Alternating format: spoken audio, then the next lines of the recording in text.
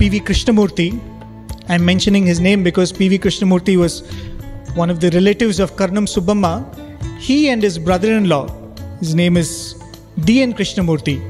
These two were the people who built the Naga shrine you see opposite the Ganesh Mandir today. Swami would take a small lamp and come walking all the way to Subbamma's house just to see them and see if all of them are settled. So P.V. Krishnamurti's mother, she had prepared the food. There was some sambar rice and curd rice. So she made all the children and grandchildren sit around and she was putting a morsel of food in each one of their hands. Right? This is a very common sight in some of our Indian families. So there was this family dinner going on and Swami would come and Swami would see this sight. It's all dark.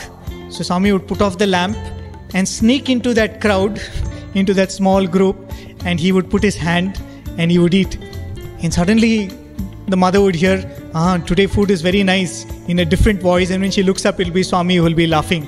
Or sometimes when she is giving food, somebody will hold the mother's hand tightly and she'll wonder who's this boy who's doing like this, and then Swami would laugh out aloud. Or sometimes when people are cooking food, dinner, Swami would sneak behind and close their eyes from behind.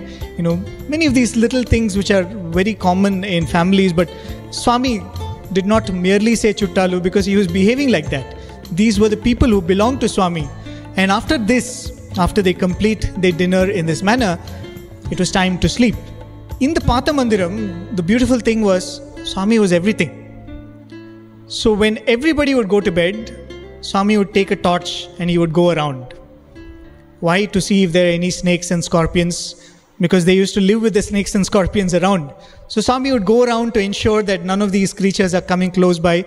And that was another miracle which the devotees had noticed, that there were so many of these creatures around, but not once a devotee had a complaint of, I had a snake bite, I had a scorpion bite.